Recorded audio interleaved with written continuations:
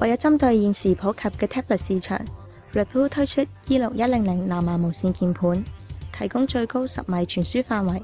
採用堅固物料輕薄機身同埋加大鍵帽，令用家喺鍵盤操作嘅時候提高精準度。Rapoo E6100 藍芽無線鍵盤尺寸為288×110mm， 厚度僅5.6mm， 機身以堅固不鏽鋼材質打造，配以拉絲金屬紋理工藝處理，並提供黑白兩色選擇，提供64顆按鍵，而功能鍵採用唔同嘅配色，令鍵盤更加時尚。